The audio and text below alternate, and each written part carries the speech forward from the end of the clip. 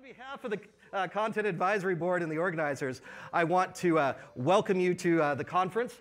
And we've got 3 great tracks the next 2 days that are going on.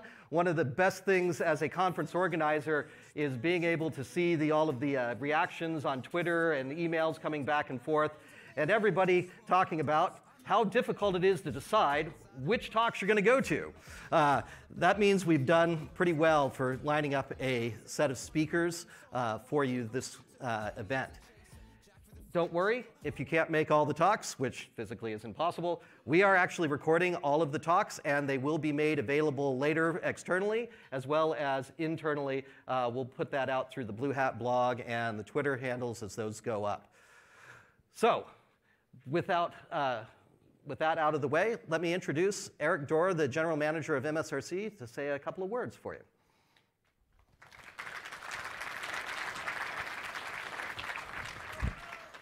Let's see if my mic works. All right, it does. Hey, I'm Eric. I just wanted to take a minute and welcome everybody here and kind of reflect on one point, which is that if anything, over the last couple of years with the crazy events we've all been through, as cyber gets more and more insane and adversaries get smarter and smarter and sometimes less careful about what they're doing, to me it's really highlighted that the need for collaboration, we just need to take it up a notch. And all the good collaboration we're doing between various parts of the industry, it's not enough, and we need to redouble our efforts to do even more. This BlueHat is a small piece of that puzzle. I think there's many, many pieces that happen across the industry. And so I want to thank the talented researchers who are here, contributing their time and energy to help educate us and make us smarter about what's going on. We've got a ton of great partners in the room who work with us to help defend customers, and a ton of engineers across Microsoft who work every day to try to build software that people love and that keeps people safe. And so thank you all to this event. Let's challenge ourselves to push the envelope on collaboration, meet a couple extra people, and share some ideas and best practices. And hope you guys have a great time. Thanks.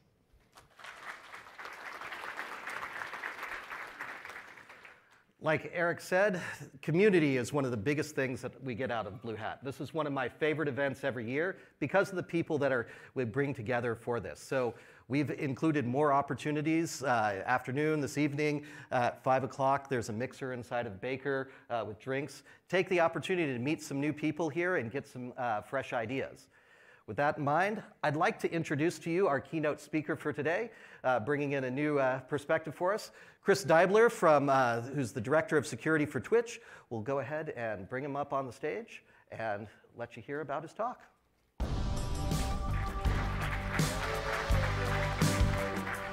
Thank you. Hello, good morning. I should probably have the clicker. There's a lot of slides.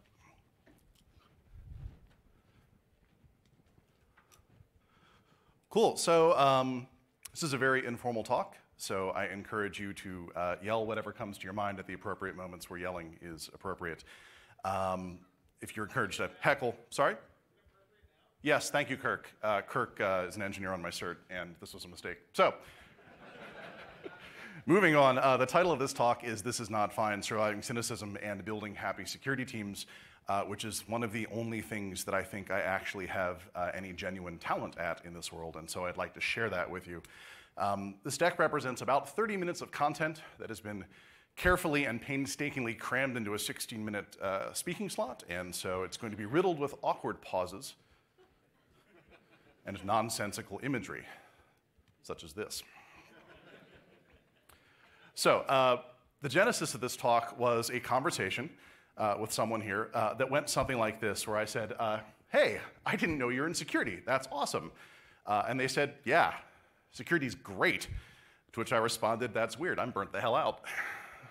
The chuckles there are concerning. Perhaps you know what I'm talking about. And they said, you know what? You should write a deck about it and talk about it, which is why we're now here today. I would have liked to have a cursive font in PowerPoint online to do that, but I couldn't, so it was all stenciled. What this talk actually is, it's a talk about combating cynicism in the security space and what you can do about it and how that motivates teams and other teams. Because at the end of the day, Cynicism is one of the great killers of a security community, of a security team, productivity, outputs, outcomes, the whole 9 yards. And having an open attitude to how you approach your job is extraordinarily important. And I want to do a quick survey of the lay of the land here. If you are a people manager, you have people in your charge, you care and feed their growth and development, do their performance reviews, et cetera, just raise your hand real quick. I'd like to see the people management load out. All right, so that's back of the envelope. That's less than 1/5 of the room, maybe less than 1/6 of the room. This talk's not for you. If you are an individual contributor, but you have designs on people management in your career, do please raise your hand. 3 people? 4? It's more like 12. This talk's actually for you because the transition was not easy for me and smart for me. And for the rest of you in the room who want to be buried in IC forever, that's awesome. Coincidentally, any people managers in here want to go back to being an IC? Raise your hand. There we go. That guy knows what's up. All right, so no slide deck is complete without an origin story, and origin stories fill the time lovely, and so that's where we're going to go here. So this is where I came from, but first let me tell you what I am not. I am not a licensed therapist, and I have no real ability to set you straight in any way. However, you can buy that couch on Target for $399.99. It's a fainting couch. I'm not a certified financial planner. Do not take any of this as career advice. I do not know how to build you wealth other than Bitcoin Connect is going to go up and to the right. According to that screenshot, I am not a physician. Obviously, just look at me. And finally, I'm not an attorney. And most pertinent to this talk, I am not your attorney. Do not take anything I've done in my past life as licensed to do the same. What I am is the director of security for Twitch.tv. I didn't really do any slides on what Twitch is, but I'm sure that you can hit the internet and figure that out. We are the largest purveyor of live video content on the internet, somewhere in the neighborhood of 15 to 20 terabit, depending on how you use our POPs. So a lot of volume.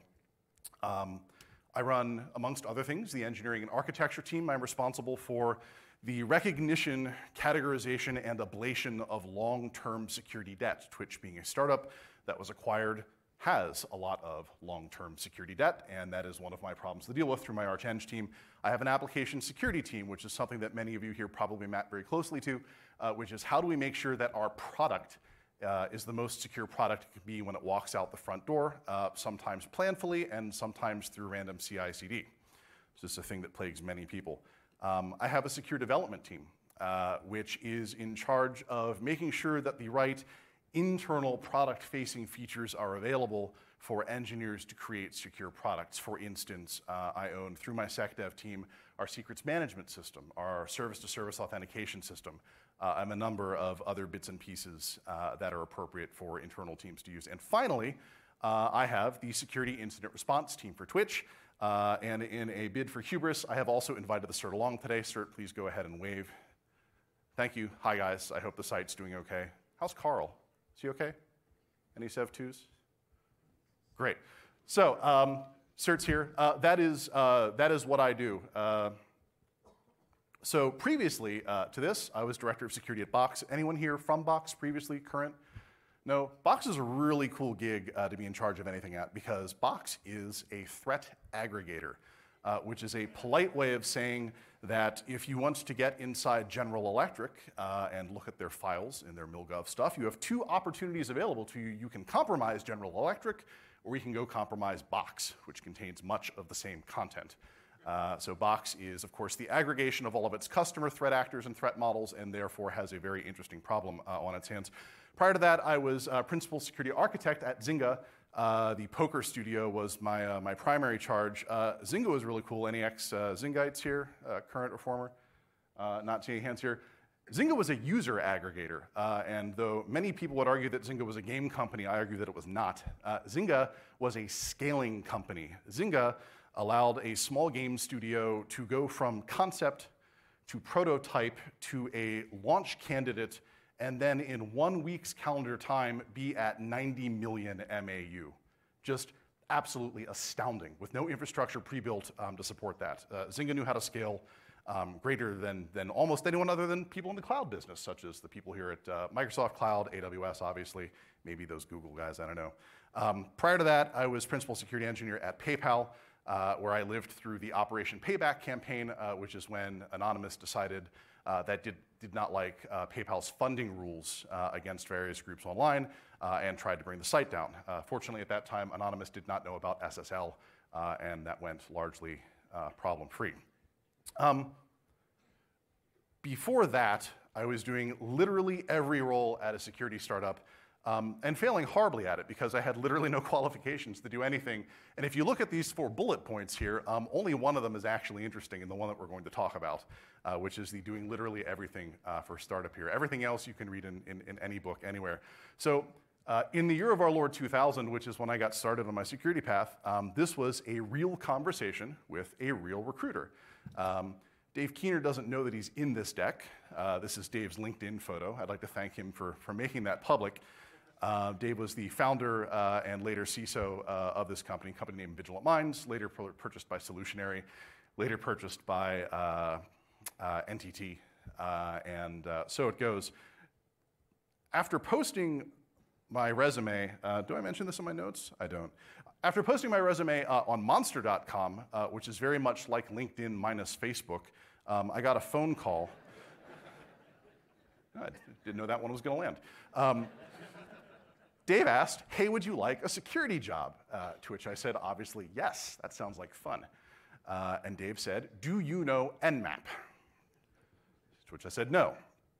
And then Dave said, oh, well, okay, well, do you know Nessus? To which I also said, no. And then Dave said, this has been a fun conversation. Have you ever had a job interview that both you and the interviewer were totally on the same wavelength without any conversation whatsoever, that you had completely bombed the interview and it was going to be okay and you could both walk away and go your separate ways with no further conversation? That was this interview. But then Dave said something really weird. He said, by the way, this is my IP address, which I didn't really understand as a challenge at the time. And in hindsight, had that not actually been a challenge and just some really weird, awkward social construct, it's like, no, it's a pleasure to meet you. 12.24. So the next day at work, I destroyed our domain. I was working as an IT tech at a large regional electric contractor, as one does. And the first thing I did that morning was I took our backup domain controller, Windows NT4, offline. And I installed the lethal cyber weapons platform of the age on it, Red Hat Linux 5.2. And then I decided maybe I should go look up that Nmap thing that Dave was talking about. And I think I should point out at this point that all of this occurred over dial-up. That is a real live Courier 56K modem that you can purchase from Dell.com right now for $269.99. And you can they stack really nicely, and you can have one go to each branch office. Point being, this all happened over Microsoft Routing RAS, which is also a lethal cyber weapons platform. So after nmapping Dave's server, I discovered a whole bunch of exposed RPC. And back in those days, you could search Lycos or Alta Vista and find Security Focus. Does anyone remember Security Focus? Does anyone actually use that guy back there knows what's up? And it turns out you can go to Security Focus and you can find all sorts of snippets of code that do questionable things if you were not C fluent, which at that point in my life I was not.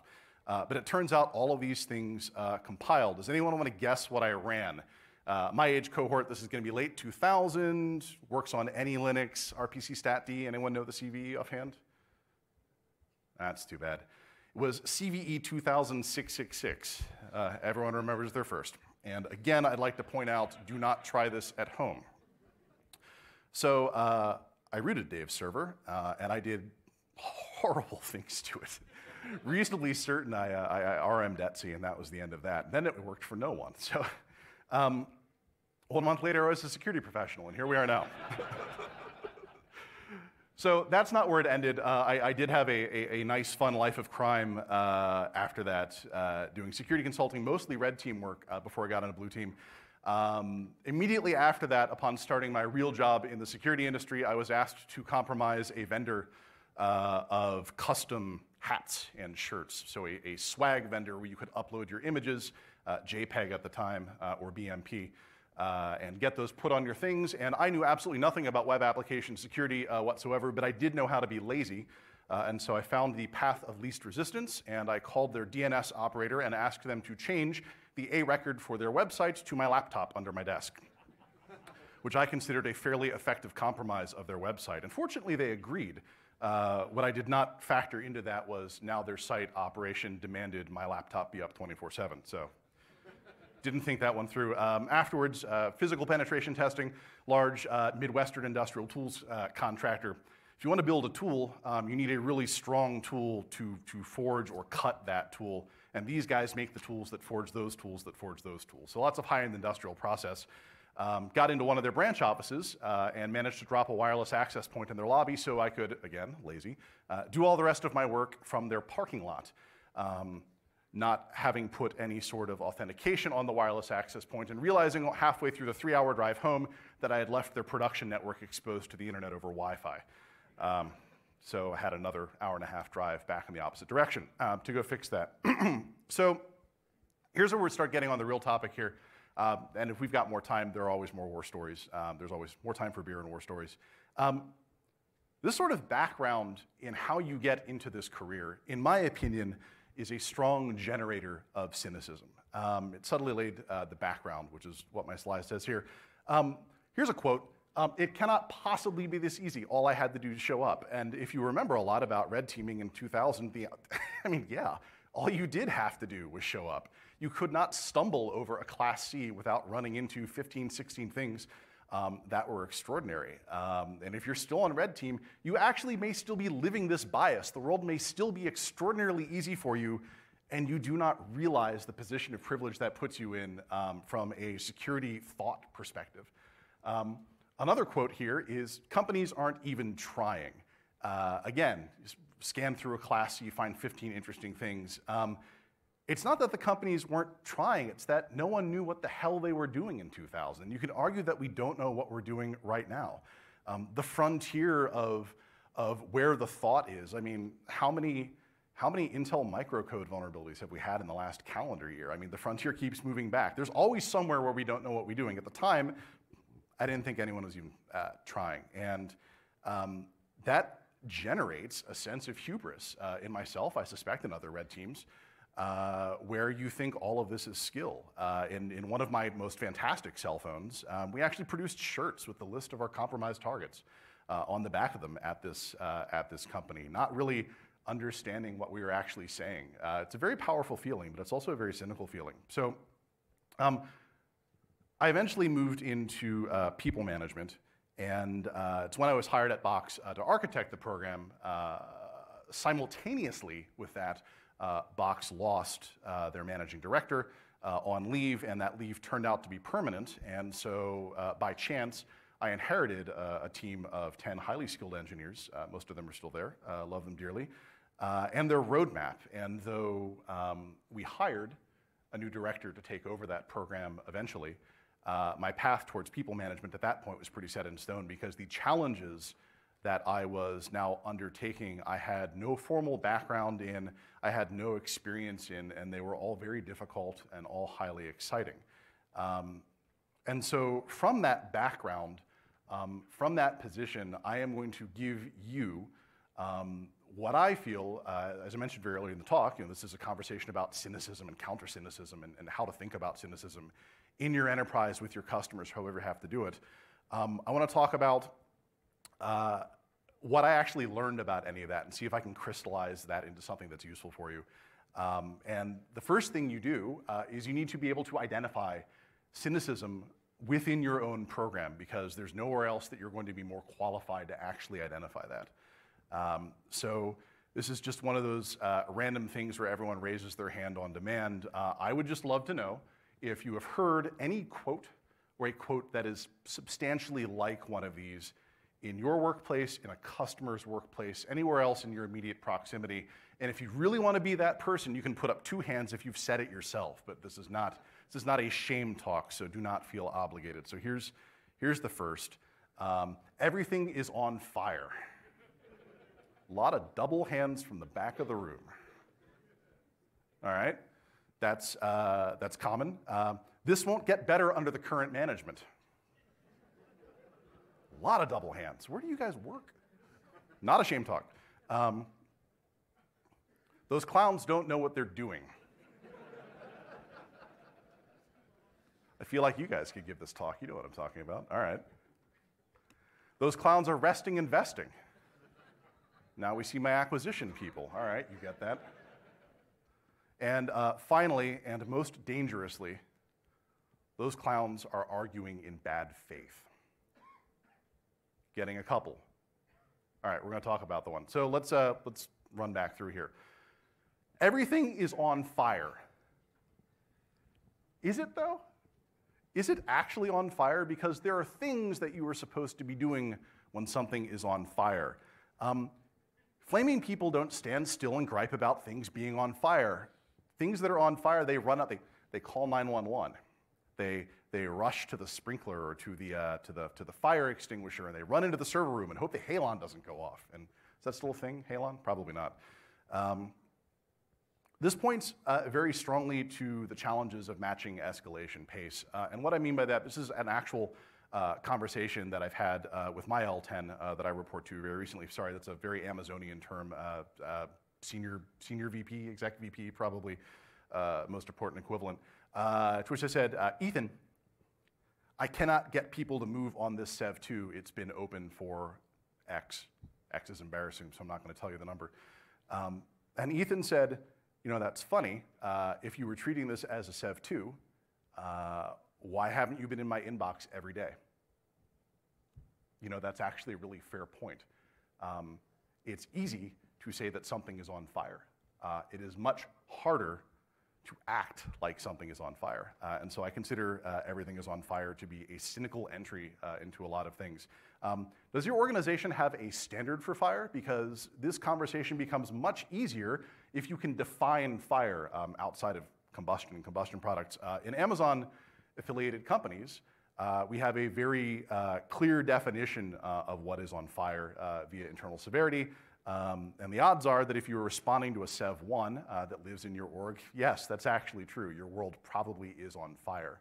Large-scale event is another way to quantify that. This is a Xbox Live is offline sort of a thing. Yeah, okay, you're allowed to say everything's on fire when that happens. When things are on fire in my organization, my CERT over there has a wall full of Waluigi hats in this case, that they're supposed to put on for Sev1 and large-scale events. So far, they have not done so, and I'm hoping that this is a talisman against that in the future.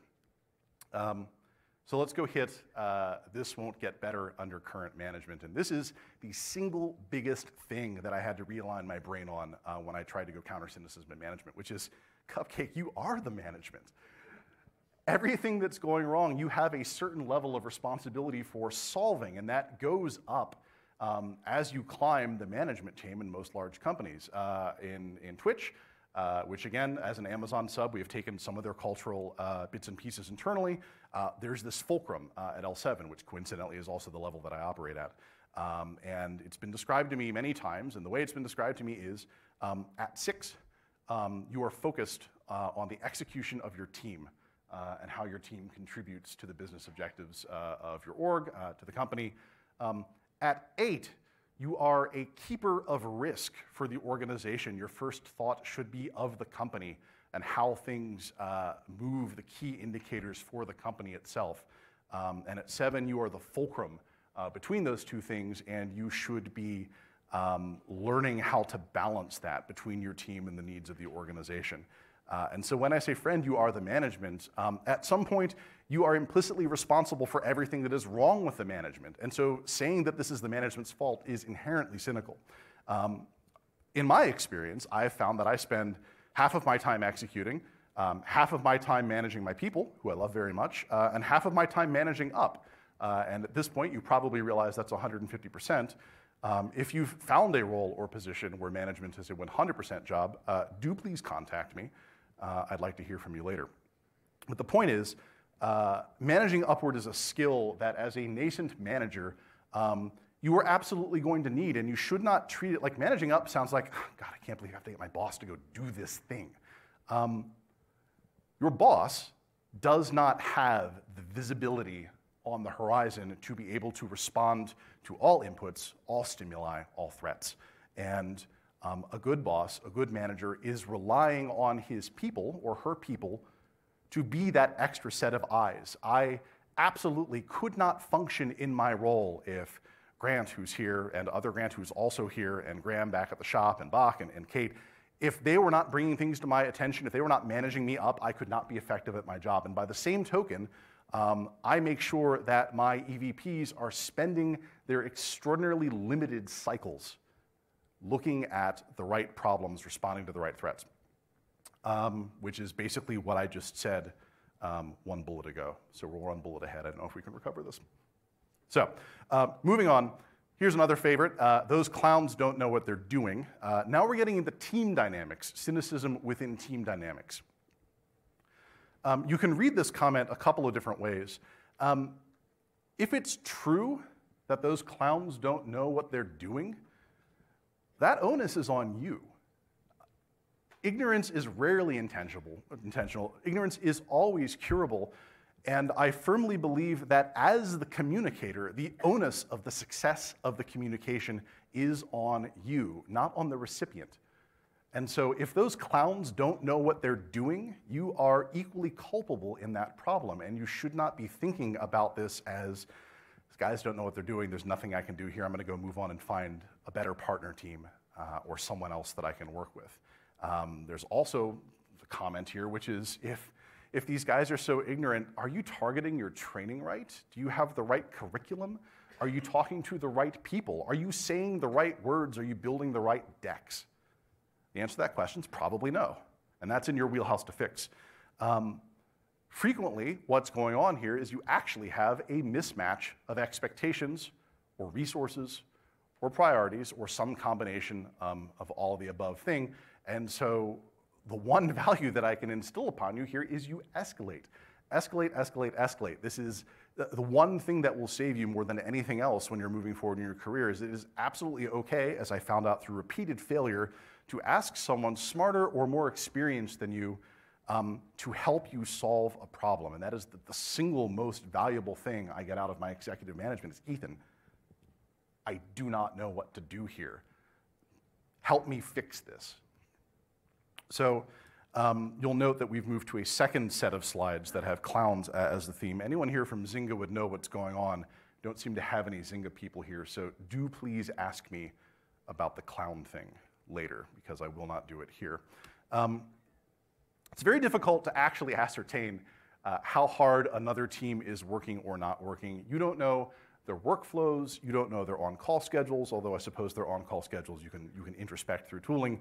You don't know how hard another team is working, and it is extraordinarily presumptuous to assume that a team has checked out. The only real way you should ever even make that assumption, if you have clear indicators in business metrics that isn't actually true, and even if you've made that determination, you're not the cops. This is an escalation situation, and everything should be about the actual metrics and not about the team's disposition or the presumption that they've checked out. I know a lot of people in my space that work from 10 a.m. to 3:30 p.m., and the reason they do that is because they are then slinging email and writing one-pagers and getting it done from midnight forward, because that's when they have the time available to do it. Just don't make assumptions about what people are doing or why they're doing it. And this is the dangerous one, that the clowns are arguing in bad faith, or they're acting in bad faith, or whatever the verb happens to be, that bad faith is in play here. This is an extraordinarily dangerous piece of cynicism that you can take with you, and one that I caution you against at all costs, because the odds are that's not actually true, and furthermore, there are risks to operating in that posture, one of which is that countering what you presume to be bad faith puts you in a bad faith reaction cycle and can make it look like you yourself are acting in bad faith, which is not to say that teams are never acting in bad faith. That is a thing that happens all the time, everywhere. But bad faith cycles break trust. They make it extraordinarily difficult to restore trust, and they require executive intervention to unwind. And as we've already discussed previously, your exec is already very busy dealing with all the other bullshit that you've escalated to them, and perhaps you should figure out how to work successfully with other teams on your own, L7. So that was a lot on identifying cynicism, or at least how I have picked up keywords and phrases that I use to key me in that cynicism is in play here. Let's talk about what you can do to counter that, or at least what myself, my team, through successive iterations, have come to as counter to cynicism. And the first is strong tenets, which we're going to go into in a little bit more detail. The second is the notional difference between sticks and carrots.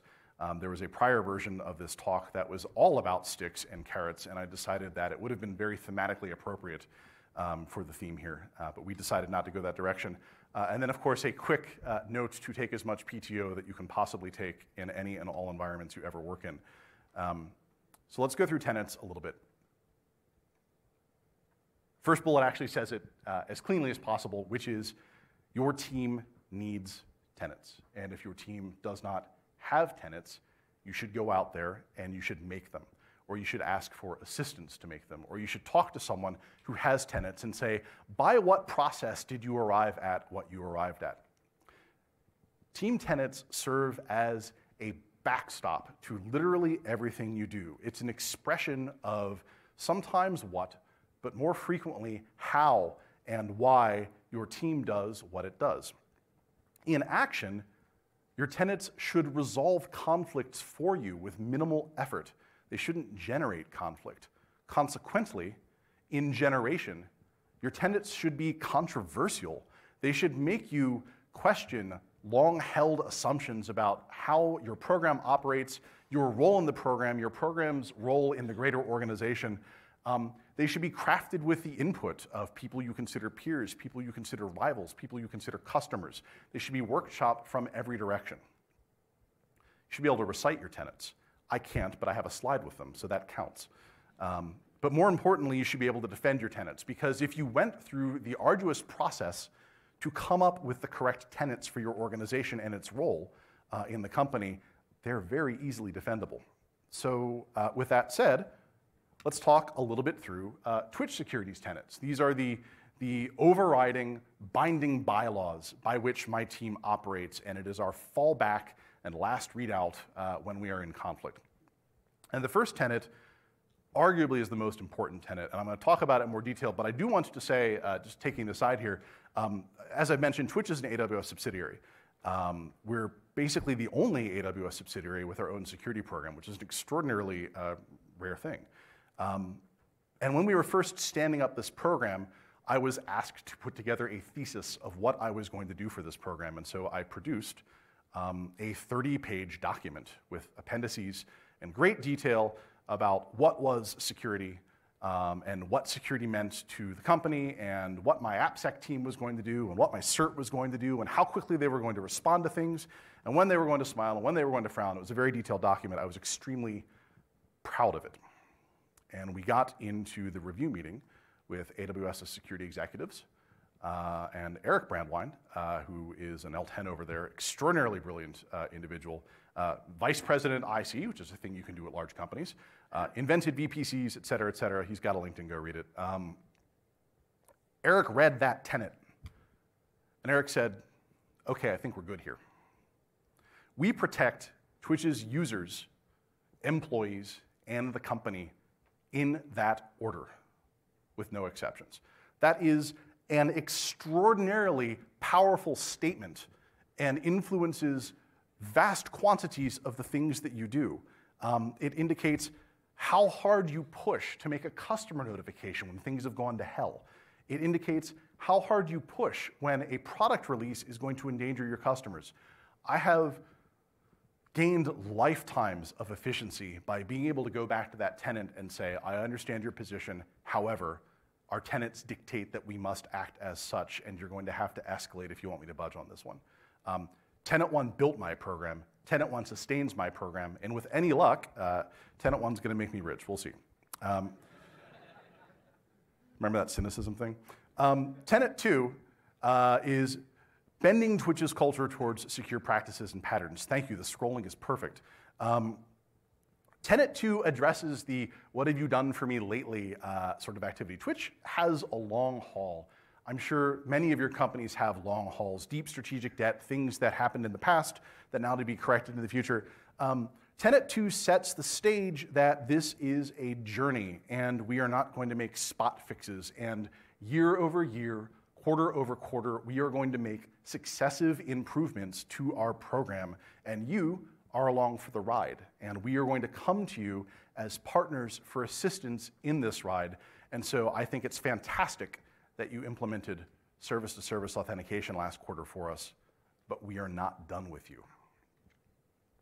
Tenet 3, also a HAL tenet, controls fail, plan for failure. And I had a great illustration for this that's in a deck that I can't share with you in this context, but I can tell you about it, which is we had a guy break into our office at 4 a.m., and we've got him on all sorts of cameras, and he went into the front lobby of our building, and the guard waved him through because he was wearing a suit. Now, it was a cheap suit, and the tie was terrible, but that's not what the guards are interested in at the front door. So they let him to the elevator banks, and he rode the elevator up to 8? Rode the elevator up to 8, and we have those like really cool acrylic slidey guys. The thing about the really cool acrylic slidey guys is that they must have a default pressure by which they can be leveraged apart for fire code reasons, and that number is 30 pounds. This one was set to 15 for whatever reason, and so he just kind of walked up to the thing and slid his way through and then moseyed in through the next door, which was held open because there had been a party previous that evening and the alarms had been disabled. And so he bypassed another security control because it was not even turned on, and he wandered around on camera in front of someone's desk, and he rifled through it quick. He found a laptop, and he found some other stuff, and he walked out the front door. So the thing that saved our bacon is we have ubiquitous laptop encryption, full disk, everywhere, all the time. Enforce it. One final backstop control solved this problem. Now, we could have, to use this metaphor, we could have installed man traps at all of our entrances. We could have military-grade access control to our facilities. We could have one single extraordinarily high efficacy control that can fail. Or we can layer kind of shitty controls, and we can play the multiplicative numbers, and somewhere in that kill chain, something is going to trip, and we're going to get our outcome. Now, in this particular case, it was the last possible control that could have tripped. Actually, I guess that's not true. He could have also not known how to use a computer when he opened it, and I guess that would have worked out in our favor. But point being, this is a philosophical underpinning of how we do what we do. We are going to layer multiplicative, low-friction controls to make your life easier, but to keep us secure, and we're not going to implement the big ones, so stop asking. Finally, sunshine is the best disinfectant, and this is an extraordinarily powerful tenet. You probably, many of you, believe this already, but have you actually laid it down on paper? Have you actually have the fight that builds this tenet? Have you actually said, legal, we are going to share the details of this security incident with the entire engineering organization of this company because they need to know, and our tenet is transparency. If you've had that fight and put the results of that fight on paper, you now have an extraordinarily powerful educational tool for your organization. You can leverage the power of crises, the power of incidents, the power of things going wrong, and use that as an educational tool, which is extraordinarily powerful. And without this tenet, that would be a constant struggle every time we want to do that. Hey, can we release the details on CERT 3916? No. Why? No. All right, not helpful. So those are my tenets, and I'm not saying that you should adopt my tenets, but what I am saying is you should have tenets, because tenets codify that you're on a mission. The mission has value. They offer you a moral underpinning to what you are doing as a team, and tenets slay cynicism. So you should get some. Let's talk a little bit about sticks and carrots. We've experimented with both quite heavily. Sticks and carrots are like drugs. We find that carrots tend to get partner teams much more excited than sticks. Again, it sounds plebeian, but it's very true. We find that carrots get our internal teams excited. And finally, there's an implied gap between a carrot and a stick that I like to refer to as implied shame that I want to talk about very briefly. We're getting late in time here, I think, and I want to make sure everyone's got Q&A. Also be careful about weaponizing shame, which I don't believe I've actually put a slide to, but the point here is that shame should be a sometimes food, and you should not build and program on shame. But the implied shame between we're going to praise you for this and we're going to punish you for that is actually very powerful. So the most effective carrot that I have found personally within my own program is the all hands, company all hands. Now, some companies cannot do that. Twitch is kind of weird in that at X people, I don't think I'm actually allowed saying how many people we are. At our size, we can still do a weekly all hands. It's available in our cafeteria. It's available on video conference. It's not available over Twitch. It's an important distinction. Make sure your product do what it's designed for, not what other people want it to do. And we use that. And you should be able to go and challenge anyone who says this is not important or we do not have time for this agenda, because being able to talk to the entire company about security things is a very powerful motivator. Here are some examples. Hey, security just launched version 2 of service-to-service auth, and we'd like to give a shout out to the API teams that rolled out with us at launch. CSI, please stand up, come forward, let's talk about this. Round of applause, everyone's very happy. People love this. The teams that were already participating with us on the S2S campaign were highly engaged. I mean, they were engaged before, obviously, but were highly engaged thereafter. The teams that were adjacent to them started asking how to get involved. Hey, we didn't know about this. This is awesome. You mean that we can block random calls to this API? We've been looking for something like this. And finally, the teams that had absolutely no idea what was going on whatsoever or were furthest away from the problem started asking us questions about what we were doing and why. That's positive engagement. It's fantastic. Another good example here is, hey, we've kicked off our 2018 threat modeling initiatives, and we'd like to invite the clients team up to this podium to throw their threat model up on the board and talk about how they arrived at this, to talk about how they think about what threat actors want out of their organization, how all of their bits and pieces play together. Clients team, does a presentation. You do this, and the request tickets to get a threat model start rolling in the door. Side note, now you become the blocker to getting your objectives done, which you never want to be. But that's an awesome thing. Twitch may actually get itself threat modeled in 2018, which is just fucking fantastic. Very happy about that. Carrots are great for your internal teams as well. My security team, absolutely no different. Engineers want recognition, and we know that because we asked them what they wanted, and they told us. It's a very powerful thing asking people what they want in a context where they feel they can be truthful with you. You'll be very surprised what you learn. We perform engagement surveys at Twitch. Amazon does this as well. And when an engagement survey says people are not happy with their environment, their reward, their recognition, whatever factors are in play, they will score you low. And then as a manager, it is your responsibility to go in and find out why that is, to ask the questions about why are you not engaged, what can I fix about recognition for you? And the reason for that is moving the ball forward in an environment where you carry a lot of historical and strategic debt, it can feel like a never-ending slog. It can lead to all of those quotes we covered earlier in the identifying cynicism section of this talk.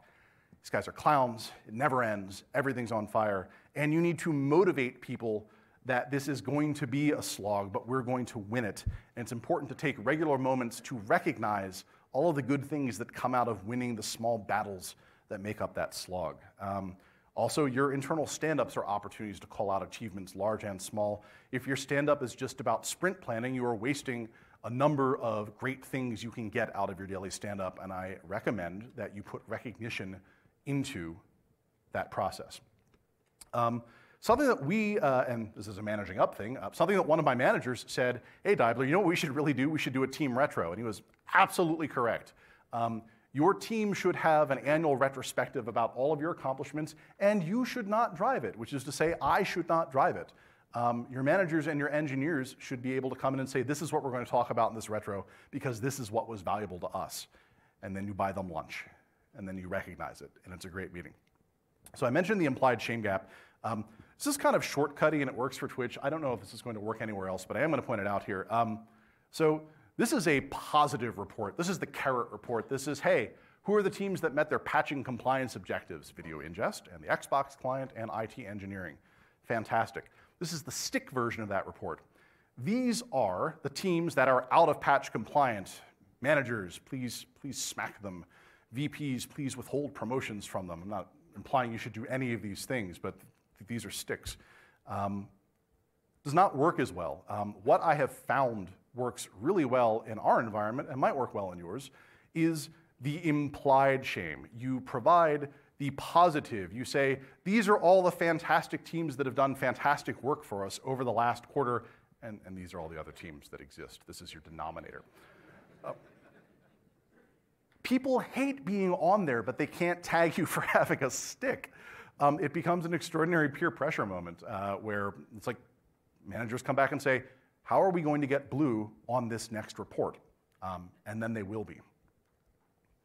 So balance your positive and negative feedbacks. I'm a fan of positive, but most importantly, carrots slay cynicism and also contain beta-carotene, which you need to live. So final slide, or rather one of the final slides. Cannot recommend enough PTO. Try to have hobbies that aren't security. Security is an amazingly vast space, and there are so many disciplines at it that you can have a profession in security, and a hobby security, and a speaking job in security, and you can have a Twitch channel or a Mixer channel about security. I don't know if they'll let you do that. Do something else. Personally, I grow peppers. I grow jalapenos. They're now all dead. They got thrips, and we did a very small harvest of what we could get out of them. It was all very tragic. Fiance and I are very upset, but that is not security. I fly drones now, which it turns out is much more possible in the Redmond area than it is anywhere close to where I live, and I probably should have brought my Mavic with me, but I did not. But that's some photos from Fort Funston. My fiance and I travel, and being an architect, we take lots of photos of really, really crazy architecture. This is right by the World Trade Center Memorial. I don't even know how to describe this space other than the first time I walked into it, I said, this must be a panorama. And I pulled out the phone and started wandering around like this. This is what you do in pano mode. And finally, as you might expect working at Twitch, though it's not a requirement, that helps an awful lot, I play an awful lot of video games. Because I suck at Rocket League, Kirk. Why are you bronze in Overwatch? God. I do love Rocket League, though.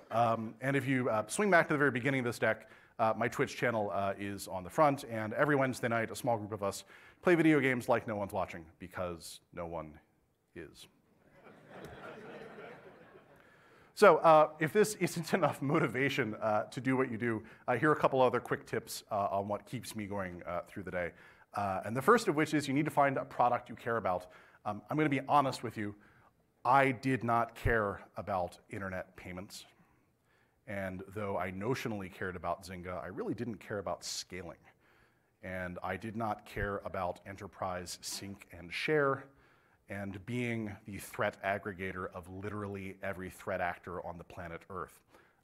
What I can tell you is I care very deeply about video games, and I care very deeply about the people who play video games, and I care very deeply about making sure that we do not give up the farm on them, because that is just embarrassing. So having a product you care about, extremely valuable. Having people you care about, extremely valuable. I've worked with some of the finest people I have ever met. I've had the privilege of wandering around with mostly the same pod for the last 8 years. That's something that happens very commonly in security. And people will float out, and people will float back in, and we'll all go to different places. But caring about your coworkers as humans, though absolutely not required in security, I highly recommend it. You try it sometime. And thirdly, find a mentor you can trust. Get someone who can call your bullshit. That's one of the most valuable things that I ever got. And like we walked through the earlier part of this deck, I have been wandering through this career for 20 years. Getting someone who can say, it's okay that you don't know what you're doing, but here's 3 places you went wrong, and here's how I'd suggest 3 ways you fix that, because you're going to take another run at it, and you're going to do better next time. Incredibly valuable. And if you don't have that person, you should find that person. If you don't know how to find that person, you should ask for someone who has that person and get them to help you. If you work for a large organization, you probably have a mentor-mentee program. I'm not saying that's the way you get that job done, but you have resources available to you, and if you don't, you ask. If you don't have any of these things at your current job, there are places you can get them. This is absolutely not a recruiting deck, but you are not bound to where you live, and if there are things you want out of your career, it is incumbent upon you to go find them. So, this is more or less where I landed. That is a giraffe smoking a cigarette. I was running out of giraffe photos that were royalty-free and had transparency in the background, and so this is kind of the bottom of the barrel. But that's important because this is basically the last slide in the deck. I came into the premise of this talk burnt out. Building this talk reminded me of everything that I care about in this industry and everything I care about as a professional in this industry. And most importantly, it reminded me that I should be telling people about that on a regular basis. And so I would like to thank BlueHat for offering me the opportunity to come in here and reaffirm my faith and go back happy and refreshed. Oh God, probably tomorrow morning. Can we do another 30 slides? No. Any questions? Thank you.